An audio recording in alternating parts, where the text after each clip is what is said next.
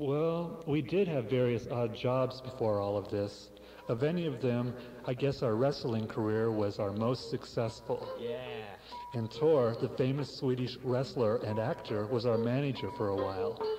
After that, well, lots of bored young men incarnations through the years. Let's see. There was Borscht Belt young men who've taken wives. That was our vaudeville days.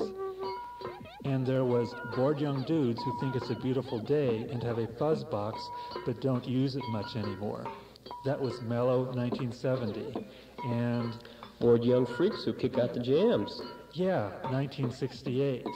And something called All the Bored Young Dudes with an Amphetamine-Induced Psychosis Who Reach for Black Eyeliner as if with one large hairy hand. That was our glitter glam days, 1972.